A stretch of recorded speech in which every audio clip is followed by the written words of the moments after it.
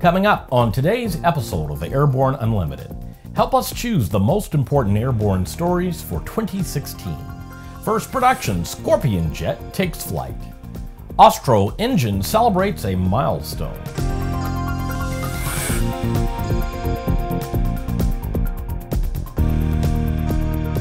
Hello, I'm Christopher Sealer. It's December 27th, 2016, and this is Airborne Unlimited. During the last year, ANN has covered a lot of aviation and aerospace stories in our airborne broadcasts. We came up with the idea of presenting a review of the most important stories covered in 2016, but we realize it's not what was important to us that counts. It's the stories that caught the attention of our viewers that matters. We're looking for your input on stories that were of interest to you. It may have been some shattering news, or it may have been one of our videos that make you happy, sad, or amazed. We want you to tell us what caught your attention. Don't be afraid to tell us why it caught your attention. Add a few notes so we can share your thoughts with everyone. Send us an email and we'll put a program together soon that features 2016 in our review from our viewers' viewpoint. Send an email to jim@aero-news.net and let us know. The first production conforming Scorpion jet has been flown for the first time by Textron AirLand. This program milestone closely follows the recent successful weapons capability exercise on the prototype Scorpion completed in early October. The Scorpion jet is a new direction for tactical aircraft designed to excel in roles ranging from intelligence, surveillance, and reconnaissance to close air support and armed reconnaissance. The latest version of the Scorpion incorporates a few improvements based on target customer feedback, as well as results from the extensive flight test program. The program has accumulated more than 800 flight hours in both test and real-world operational settings. The company also announced Garmin as the avionics provider for the enhanced Scorpion. This avionics platform is based on the advanced G3000 integrated flight deck and is optimized for rigorous military operations. The flight testing will work closely with the United States Air Force on the first-of-its-kind airworthiness assessment of a non-DoD military aircraft design.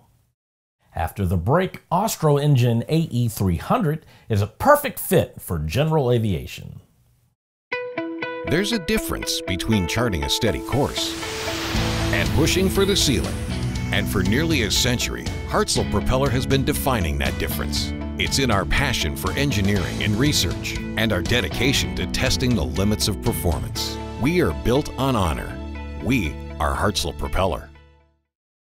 Build and fly with the most exciting line of kit aircraft on the market, the Sonex Aircraft B models. The B models offer more room and comfort, more fuel, more panel space, more engine choices, and the same great Sonex Aircraft flight characteristics. Learn more at sonexaircraft.com. Concorde's recombinant gas RG series sealed battery technology produces a high-performance battery with the advantages of being pre-tested and fully charged at the factory. Find out more about Concorde's entire line of batteries at www.concordebattery.com. Concorde, the heart of your aircraft. The Bristol Light Sport aircraft is what you are looking for. The Bristol is wider than a Cirrus, faster than a Skyhawk, offers more storage than a Husky, and comes standard with Garmin avionics. So what are you waiting for? Visit Bristol.com to find out how you can get into a Bristol today. Welcome back. If you have a story suggestion for Airborne Unlimited, Aero-TV, or our website or podcast, just email to news-spy@aero-news.net. Austro Engine, a company of the Diamond Aircraft Group, is celebrating 1 million flight hours of the AE300 jet fuel aviation engine. Since the start of the serial production in 2008, more than 1,500 engines have been delivered into operation. The 170 horsepower AE300 Austro engine turned out to be a perfect fit for light aircraft and launched the Jet A1 piston engine in general aviation. When compared to an equal power of gasoline piston engine, the AE300 has a 45% lower fuel burn and it produces significantly less exhaust emissions. It is also recognized for being a quiet engine. It has proved popular with pilots because it uses an electronic control unit with an integrated single power lever design. Because it operates on diesel fuel, it has gained popularity in areas of the world where avgas is not available. Every Tuesday, we look ahead at some of the more interesting events in the aviation universe. It's not easy to find flying air events this time of the year, but we knew if we look at the southern part of the United States, we would come up with something that sounds warm and fun. Here's this week's Aero-Calendar.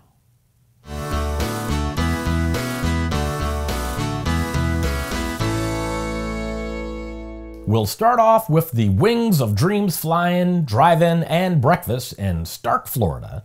It all takes place at the Keystone Airport Park and features a fly-in, drive-in breakfast buffet to benefit the Wings of Dreams Aviation Space Museum. There will be a complimentary breakfast for World War II and Korean War veterans.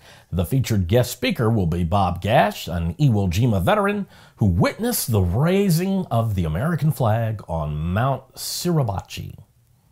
Next, we'll head for Jacksonville, Texas, for the New Year's Day fly-in at the Cherokee County Airport. It all takes place on December 31st, where you can enjoy ham, black-eyed peas, greens, and all of your favorites. We are told they will also have some cornbread to go with all the hangar flying and lying. It all takes place from 11 a.m. to 1 p.m. and is hosted by EAA Chapter 1592. They wanted us to tell you that it's the 31st because New Year's Day falls on a Sunday. And now we look ahead to the end of January for the 13th Annual U.S. Sport Aviation Expo being held in Sebring, Florida. The Sport Aviation Show, starting on January 25th, features sport aircraft and includes conventional aircraft, kit planes, powered parachutes, trikes, gyros, amphibians, drones, and innovative designs such as electrically powered aircraft. Over 150 aircraft will be on display. You can try, fly, and buy at this event. The Sport Aviation Expo is the place where the sky isn't the limit, it's the beginning. We'll be bringing you more news about the Sport Aviation Expo in the coming weeks. After these messages, the Barefoot Bandit is grounded. Sandia introduces the new SAI 340 Quattro TSO'd airspeed, attitude, altitude, and slip. With integral backup battery, safety never looked so good. See it now at www.sandia.aero. Explore no limits flying in the FAA-certified Sea Ray Amphibious LSA, one of the top 3 best-selling LSAs in the U.S. Progressive Aerodyne Sea Ray comes equipped with a Rotax engine and exhibits extraordinary handling on land, water, and in the air. Check it out at www.searay.com. Redbird Flight Simulations is dedicated to revolutionizing flight training by designing, manufacturing, and delivering affordable and innovative flight training technologies. Each Redbird device is designed to enhance the training experience for pilots of all levels, from student to ATP. Redbird is quickly becoming the industry standard for flight training. Since Redbird introduced its revolutionary FMX in 2007, colleges, universities, and flight training operations around the world have integrated Redbird products into their curriculum. It's time to discover what Redbird can do for you. Join the migration. Based on the popular Sling 2 LSA, the Sling 4 was designed to be the most practical and desirable lightweight 4-place experimental aircraft on the market. Find out more about this 115 horsepower turbocharged airplane at airplanefactory.com. With so much news coming out of the aviation industry, we're summarizing a few of those other great stories in a brief segment we call Around the Patch.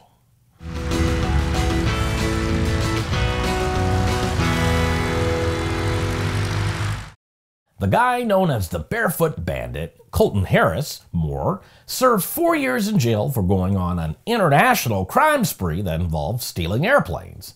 His recently publicized request to now become a licensed pilot has been given a resounding no from the feds. Last week, Virgin Galactic CEO George Whitesides tweeted, "Second glide flight of VSS Unity completed. Well done to the pilots and the whole crew. Great way to end the year." The Virgin Galactic spaceship is scheduled for multiple glide tests in the coming year. Iran Air and Airbus have signed a contract for 100 aircraft building on an initial commitment signed in January 2016. The deal covers 46 A320 family, 38 A330 family, and 16 A350 XWB aircraft. Deliveries begin in early 2017. President-elect Trump isn't done trying to get the cost of some military programs down.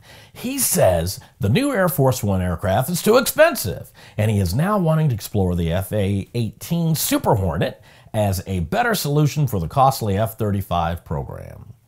Boeing delivered the 500th 787 Dreamliner last week, making another milestone in the program's history. Since entering service in 2011, the 787 Dreamliner fleet has grown to include 48 operators. The aircraft was delivered to Colombian carrier Avianca. Well, that's it for today's trip around the patch. Now, let's get back to the rest of the news. The FAA says that over the last year, they have made great strides toward integrating unmanned aircraft into the nation's airspace. They say their first big step took place on December 21st, 2015, when a new web-based drone registration system went online. During the last year, the system has registered more than 616,000 owners and individual drones. As part of the registration process, applicants are directed to review basic safety information. The FAA claims this means these registrants now have the basic aviation knowledge to keep themselves and their friends and neighbors safe when they fly. The FAA developed the automated registration system in response to a rule requiring owners of small unmanned aircraft weighing more than 0.55 pounds and less than 55 pounds to register their drones. The registration fee is $5. Because there is no record of how many drones are in operation, it is now difficult to know how many drones continue to be operated without complying with registration regulations. Well, that's our program for today. Remember that Airborne Unlimited stream daily, Monday through Friday, with additional breaking news bulletins for important stories that fall outside our normal deadlines. If you're watching us on YouTube, please subscribe.